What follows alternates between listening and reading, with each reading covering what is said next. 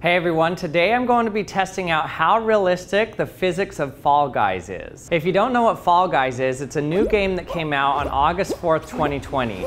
And within 24 hours of its release, it already had 1.5 million players. What's interesting about this is I've heard people describe it as a physics simulator because the physics in it look pretty realistic. People bump into each other, they get hit by things and fly through the air. So I wanted to see how realistic the physics are in real life when I try to perform the same stunts that I see in the game.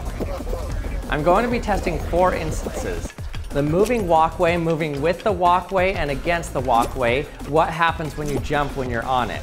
The next one is what happens when you're on a spinning walkway, moving around in a circle and you jump up in the air. Do you fly outward and fly off the circle, or should you stay on it, or what should happen? And then I'm going to be testing falling through the air, if it looks the same as when you fall on Fall Guys.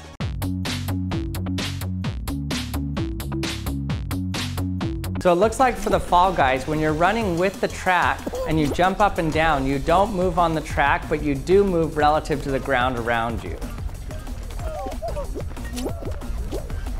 Now let's check if it looks the same in real life. Okay, so I have a treadmill set up here, and I have some lines on it so you can actually see the treadmill moving, and then you can see how it looks compared to how I'm moving in the room around it. Okay, so first we're gonna see what happens when I'm moving with the treadmill and I jump up in the air. So when I jump up in the air, will I keep moving through the room or not?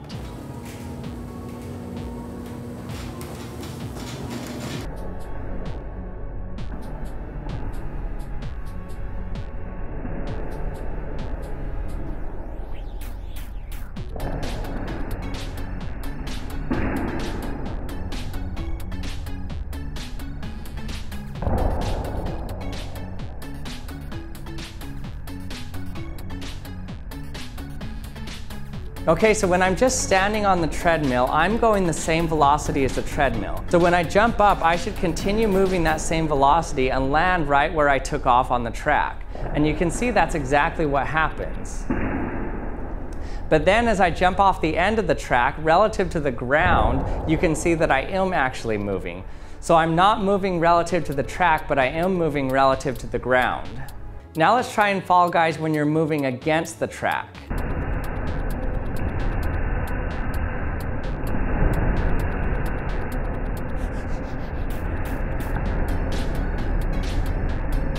So in this case, if you jump off the track, you're not moving relative to the ground, so you just land right where you left the track relative to the ground.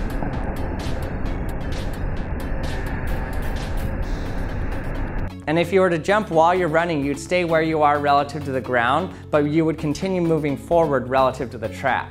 So for moving with the track, the physics checks out and Fall Guys gets the point for this one. All right, now let's check a spinning track. This one's really interesting. Okay, first let's check what happens in Fall Guys. You can see that as he jumps, nothing really happens. It looks like he moves a little bit towards the outside, but for the most part, he pretty much just stays with the spinning track. But is that what it would look like in real life? Wouldn't you just fly off? Let's go check it out. Okay, ready?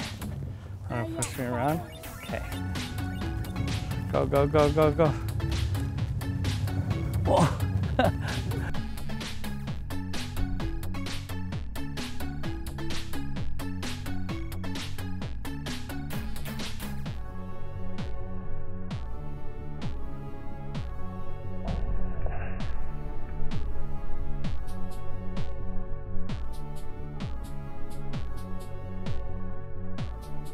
So what's interesting about this is not much actually happened when I jumped on the spinning wheel. That's because just like the treadmill, I'm moving at the same speed as the wheel. But the only thing is that in this case, it's rotating. So as soon as I leave the wheel, I'm moving at the same linear velocity as I was when I left the wheel. And so that means I'm gonna continue moving in a straight line, but the wheel is going to curve away from me. So to understand what's going on here, you have to remember that when something's spinning in a circle, let's say you have a ball spinning on a string. So let's say you're connected here and it's just spinning around in a circle. If you were to cut this string, the ball would not fly outward, but it would continue in the direction that it was going linearly when the string was cut. So instead of flying outward, if it were spinning in a circle right at this point, it's moving in that direction. So it would just fly off exactly in that direction. And the same thing happens when I jumped. So let's say I was standing here. Instead of a ball connected through a string, it's just my feet connected to the floor through friction. And that friction is pulling me towards the center of the wheel. So as I jump, I don't just fly outward or anything, but what happens is I continue moving in this direction. If I stayed on the floor, I would have curved with it, and I would have ended up in this spot instead of this spot. But even at that speed, for the time I was in the air, the difference between here and here, if you're looking at it with the colors of the wheel, it's not that much, and it's really hard to even tell the position change. For the most part, it kind of just looks like I moved outward a little bit. But the difference between these two spots looks like you're flying outward, when in reality, you just moved in a straight line. So that's why people assume that you fly outward from spinning things, when in reality, you just move at right angles to it. You keep moving the direction that you were going whenever the string was cut or you left the wheel. So surprisingly, the physics for jumping on the spinning wheel look correct as well.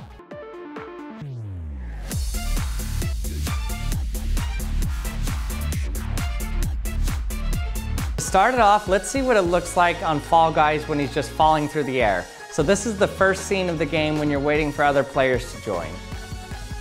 So you can see that he kind of gets off balance, rocks back and forth, and his arms are just kind of waving in the air. So to see what it looks like when you're actually falling through the air, I went indoor skydiving and filmed myself. Now in Fall Guys, his arms are kind of just flopping to his side, but in skydiving, you actually have to be pretty aware of your arms. Your arms are used to stabilize yourself and also control yourself. You can make yourself spin by changing the angle that your palms are facing, and you can also stabilize yourself by keeping them out in towards your body or away from your body. But for the most part, the way he's falling through the air, how it looks with his body rocking back and forth is pretty close to how it looked in real life. So I'm gonna give that one a pass. Hey everyone, thanks for watching another episode of the Action Lab. I hope you liked it. If you did, don't forget to subscribe and also hit the notification bell. And check out theactionlab.com to see the Action Lab experiment boxes. And thanks for watching, and I'll see you next time.